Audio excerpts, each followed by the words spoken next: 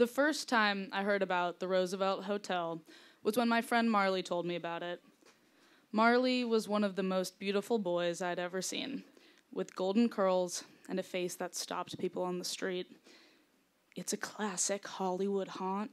They have a hidden bar full of games and things, but in this old Hollywood way.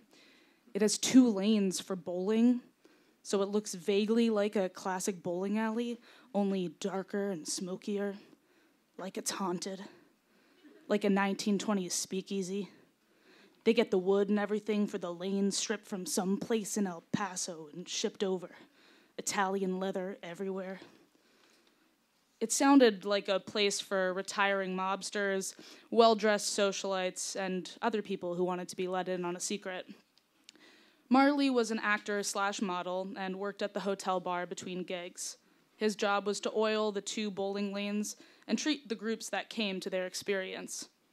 He wore suspenders. He was the bowling guy, but he wore suspenders. It was that kind of place. The Roosevelt opened in 1927 and was the oldest continually operating hotel in Los Angeles. It was known for being haunted by Marilyn Monroe and for an iconic old Hollywood-style pool. It was a swanky joint. I immediately wanted to go. I'm a sucker for speakeasies and old-timey shit. I've always loved the idea of a bookshelf sliding open and there's a whole world behind it. But it was COVID, so I waited, and then I forgot about it. Over a year later, my husband and I are living happily in San Diego, but unhappily together. We'd been married 4 years, and we'd never quite figured out how to do so smoothly. And that summer had tested us. He was my favorite person in the world, and yet I kept suggesting we get divorced. I needed to go to Los Angeles for work and was looking up hotels. And there it was, the Hollywood Roosevelt. Yahtzee. I booked a stay. I figured a night in a beautiful hotel in Hollywood could be the perfect way to remind us how in love we still were. After a few years of marriage, I was frustrated with his complacency. He didn't plan adventures for us. He didn't make dinner reservations.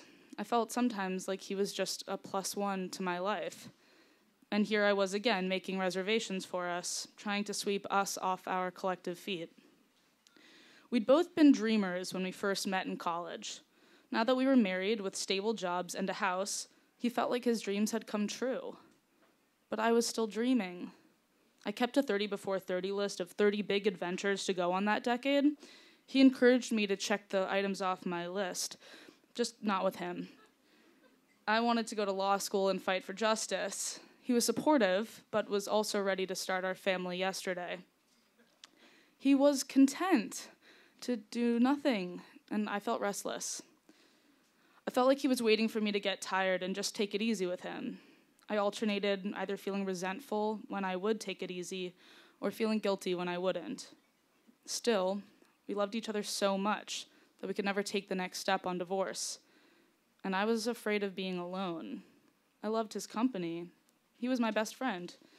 We'd gone to college together, where we'd been in the same club, and then we graduated and got the same job. We moved around the country together. We had built a community together. He understood me so deeply. And he did the laundry and made sure I ate dinner. He listened to my ideas and challenged me. He made traveling feel safer. He made me laugh. I desperately hoped he could join me, but all he could say was, "Maybe I'll meet you there in a few days." I was not stoked on the idea of going on a trip all by myself. What's the point of getting a sick hotel room if you have no one to share it with? But then I got to the hotel. The Hollywood Roosevelt was perfect without him. It was elegant and old school, artisanal, but also classic, vintage. It was like if a dirty martini or an old-fashioned cocktail was turned into a hotel. It was beauty. It was grace. It was Miss United States. It was the ghost of Marilyn Monroe singing "Happy Birthday, Mr. President." I felt like a motherfucking badass when I checked in. This was my Home Alone 2 Lost in New York moment. I was about to bawl out. No parents, no rules. I could jump on the bed, order whatever on room service. I didn't do that, of course. I was afraid to even touch anything in the minibar for fear that I'd get charged, but I was stoked to see there were complimentary slippers. I had been afraid to feel lonely at the hotel, like when Home Alone ends up being just Kevin walking around sad, missing his mama. I had been in a rut for a while. My day job had been crushing me, and with the weight of marriage troubles, I had become a small, smushed version of myself. I slipped my feet into the complimentary slippers, and I dipped a toe into the unexpected luxury of being alone. I spent my entire first day at the pool, LSAT prep in front of me. As I did logical reasoning problems, I told the pool boy to keep the glasses of champagne coming. Just kidding. Again, I ordered water. I was studying for the LSAT. But with every fiber of my being, I tried to radiate an essence of someone very cool and sure of herself. And in a way that I hadn't in a long time, even though I was alone, I felt very cool and sure of myself. I felt independent and free. I was crushing LSAT problems. I was making decisions for me. I was living my own life. I called my sister and told her how happy I was feeling, how I hadn't felt so happy in a while, that I felt like I could breathe. In the end, I told my husband not to come. And when I got back home, we both could tell something big had shifted. With heavy hearts, we knew we were ready to take the next step. I told him I thought it was time that one of us moved out. He did by the end of the month. I was really home alone now. It took me a while to want to adventure. After we separated, I hibernated for a while, but it had been on my 30 before 30 list to go visit Falling Water, an architectural feat of Frank Lloyd Wright, nestled in the woods an hour and a half outside of Pittsburgh. And I was now 29. My husband had never been enthusiastic about the idea, but I couldn't convince any of my friends to go either.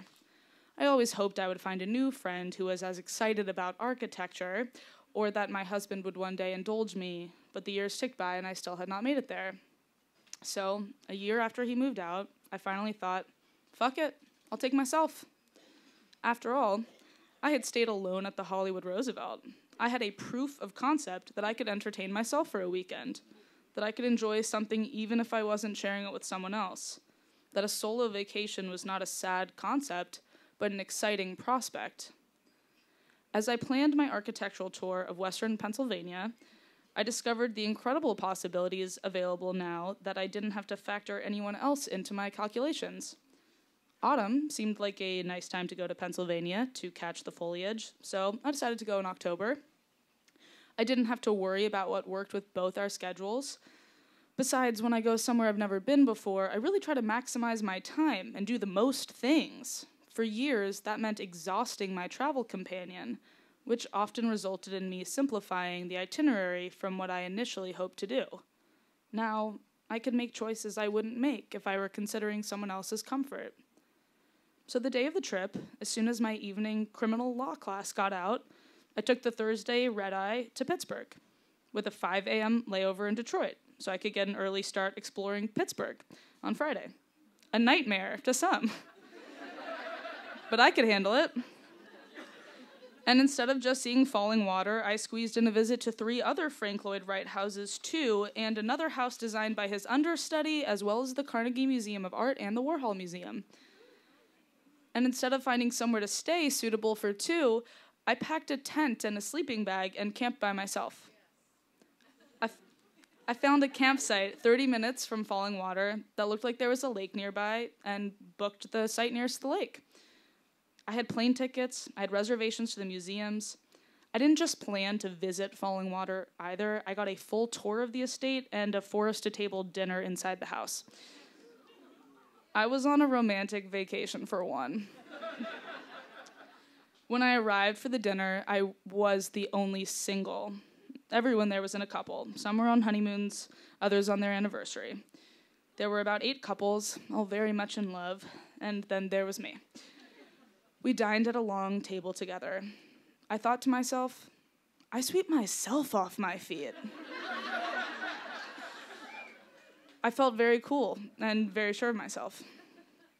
When the dinner was over, I drove back to my campground. When I had checked into the campsite, the park ranger said, "You're tent camping? But it's so cold." It turned out I was the only person who had booked a tent site. Everyone else was staying in cabins or RVs. It was October in Pittsburgh.